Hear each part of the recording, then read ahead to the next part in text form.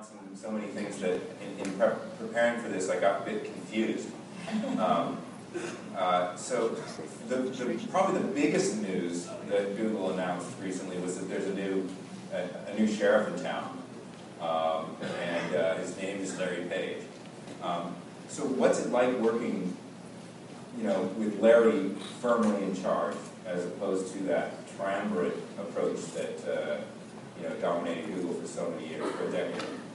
Oh, I think there's a lot of things that remain the same. I think especially in building products, we're still very focused on the user. A lot of that has remained very much the same. But I think the one thing that's been really good is I do think Larry's very focused on technology and on the products. And I think that this really brings those to the forefront. Where is the innovation coming from? What are we doing that's good for users? And there's always been a focus on that, but I think there's even now more intensity to that. Part of what Larry did, I guess, to sort of declare that he was in charge, or at least seemed that way, is that he reorged the structure. And there was some speculation that your role was diminished. And I just wanted to lay that out and sort of shoot the elephant in the room and ask, how do you feel about that? Well, my role has remained pretty much unchanged through the reorg. So I came in at Google as an engineer, worked as an engineer for 2 years, then spent 10 years working on search, growing from basically 0% market share to 72%. And then I made a big change last October to work on location, because I just think there's something really exciting and special happening here in terms of what the vision for the future could hold. But that said, it's been a reasonably new transition for me, just 4 or 5 months. And so, I think we still, we've released some good things, but we still need to prove ourselves. And so, I really wasn't expecting there to be very many big changes in our area, because the big changes for us are going to be focused on the user. Before we dive into the location piece, I wanted to ask you about search, because there's more news about search. Larry apparently decided to change the name of the search group to the knowledge group. Can you give us some insight, given your decade of experience with search, as to what that's all about? Sure. Well, I think that we think at Google around search as being really broad. Yes, it's one of our core products, but also the vision for where it can go is really expansive. And that said, for a lot of people, when they think of search, they think of the very apparatus they use today. There's a box, you type words in it, you get results back.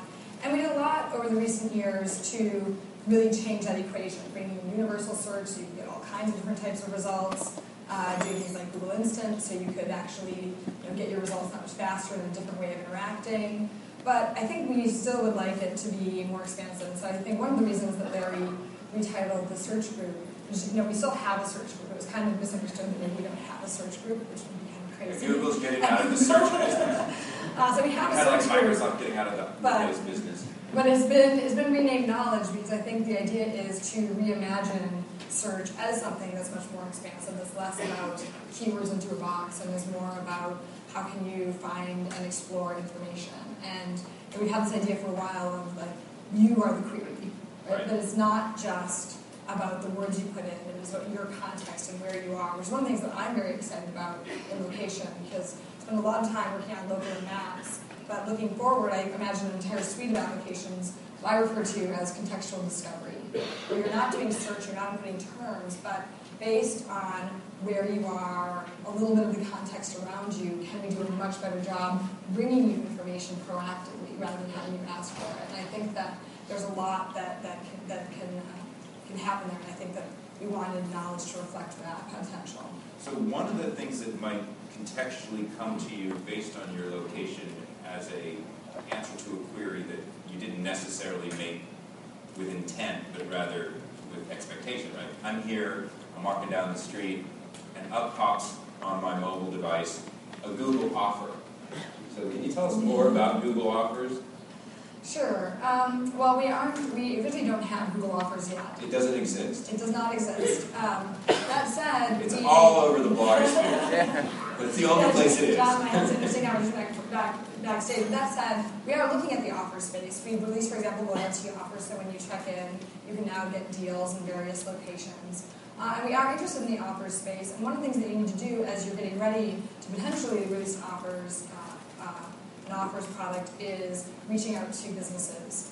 So we have started that process in in a few locations, where we're reaching out to local merchants and trying to understand what offers they may want to bring together. But I likened it to, it's kind of like a movie, right? There was the part where you cast people, and of course you actually make the movie, and then you eventually release it. So we're kind of at that casting phase. You're in pre-production. We're trying to figure out, like, what would we offer, what would actually be good for users. With your announcement this morning, you may have moved from pre-production to filming, because you've got business photos now, and I can't imagine that if someone asks Google in to take a picture of the interior of the business, that isn't an opportunity for you to sign the business up for Google offers, right? Well, today that isn't happening, but today we are doing the business photos where business owners had come, they've asked us, they invite us into their location. We go in, we take pictures, and we make it part of Google Maps as well as their place page. Google famously tried to buy Groupon. How did that build, buy exercise go? I'm not really able to comment on acquisitions and speculation there. So. Well, then, shortly thereafter, here we have Google offers. So obviously, you're serious about the space. You see it as strategic to your future. Well, we think that it's that offers, loyalty offers, as well as other types of offers, are just good for users. They get a person a much better negotiated rate on something they're excited to do, and we think that the level of personalization and targeting in terms of really making a user happy is something that's exciting for the offer space. One of the values of being that close to the business is that you're gathering a ton of really interesting data that you can, at scale, and of course by removing personally identifiable information, start to see patterns that allow you to create new products and services that are, as you say, good for the user. But Apple and Google both found themselves in a bit of a tempest last week and the week before, when everyone woke up and realized that these phones have location data in them. Particularly senators woke up because they tend to think, whoa, there's something I can say that gets the attention. What's your view on the use of location data, and how do you think customers feel about being quote unquote tracked? Well, I think that location data is really, really useful. I mean, you look at things like our Panorama photos, being able to have a geo-tagged piece of information, putting it on Google Earth. Things like tweets are geo-located. Actually being able to use your phone and actually create a piece of data that has some geo-information in it is generally really useful, because the context of, this tweet came from Los Angeles versus this tweet came from Pakistan actually is really a fundamental piece of information. I think that right now there's a lot of confusion around what different phones and what different operating systems do. And in the case of our Android system, we do opt-in. So it's off by default. You have to turn it on in terms of the operating system when it ships. We offer notice and control. So as you turn it on, we tell you that you're turning this on, and you have the ability to turn it on and on. And it's also important to recognize that the information that's transmitted back to Google is anonymized and only used in aggregate. So it can't be traced to a particular user. So there is no individual user tracking. So we don't have to worry about are they being tracked? That's not happening. And so I think that we now have a challenge around educating people around how this works. Because a lot of times this has to do with internal to a building, you'll be on network location provision, and that is where we actually will use publicly. Otherwise, if we were trying to connect to the cell towers, it uses too much power. But again, when you're turning on that Wi-Fi location, it's opt-in, and you have notice and control over it. But most people want to opt in because the value and the benefit of the service is so high. Now, in some of the coverage in the Merck and the Journal, there was a famously quoted email between Larry and another product manager. Said, I can't overstate how important it is to have this location data. Now, one reason for that is certainly so you can provide services to the user. Another reason is so you can expand your revenue stream for location-specific advertising. Is that a fair thing to say? Well, I think that a lot of it has to do with the actual usage. For something like Google Maps, the ability to say, like, I'm right here, like, find me on the map and put that, put the dot where I am, or route me from my current location to the thing I just searched for. We can't do the current location piece without this location data. And you can just imagine how useful that is, right? Compared to, say, on the desktop, where sometimes you have to search for where you are, because the desktop doesn't have that kind of location. So I just think it makes the product a lot easier to use. Yes, I think there's some revenue opportunities. Can you show me offers around me? Can you show me where I can go save money and find something cool to do? Yes, I think that there is an element of that, but I do just think that part of what's great about the mobile phone is that you don't need to spend all this time specifying where you are. It has the machinery inside of it to know it.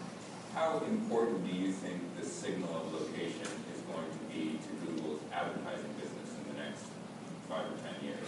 As a percentage of revenues, can you take a wild guess? I think it's really hard to speculate because I also just think we have so many different streams of revenue that are growing really quickly. YouTube, display, right? There's so many different types of advertising that we're doing. That said, I do think that location-based advertising and the advertising on our local products is something that's going to be substantial. Local, as this, conference in name and spirit, sort of portends, is also what is Google's social strategy?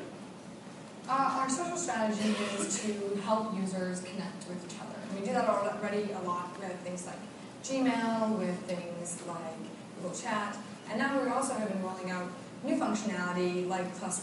So on search results, for example, you can +1 something, and that ultimately lets your friends know that this is something you like and you endorse. So we're just getting started in our social strategy. That said, in many ways we already have a large social strategy. But we can see that, for example, on things like location, recommending businesses, restaurants that people like, all of those elements are really very social. And so tapping into these products that we have can give us insight into social connections, things like social search, where we try to understand who's people who are friends and actually service their content is something that I think is really exciting. Yeah. Can you imagine a time when I can take my Facebook social graph and hand it over to Google and say, do cool things with it? Well, I think that, that would be very interesting. I think that, we hit the first snag in that kind of vision last year. Yeah. When we looked at the overall, when we looked at how people were importing different contacts. So, for example, allowing automated upload of contacts from Gmail into Facebook, which we were really supportive of. We like to be open. But we saw that the exact same reverse import of contacts from Facebook into Google or Gmail was prohibited. And so at that point we said, well, okay, that's fine, but we still would like to be open. Let's be open if there's reciprocity. So we basically said, okay, we'll be open if this is reciprocated, and there was no reciprocation, which gives me some skepticism about. Still waiting for him to pick up the phone over there at Facebook. We have time for one question, one or two questions from the audience. Over here. How do you plan to scale the business photos product? Well, right now we are just getting started with it, so we'll officially put out the blog post on Monday. That said, we have several thousand businesses already that have invited us in and had us take the photos. Right now we want to get some experience with taking the photos, stitching them together, how much usage they get, the value it's providing to the business owner. And I think that it's easy to imagine how to scale it, especially given all the users all over who have the ability to take photos. So if this is something that's useful, I think that it would be easy to imagine us calling upon members of the community to help us reach some of the hard-to-reach businesses and doing it in a way that the business owners would still really like the overall process. Thank you, Marissa, for being here twice.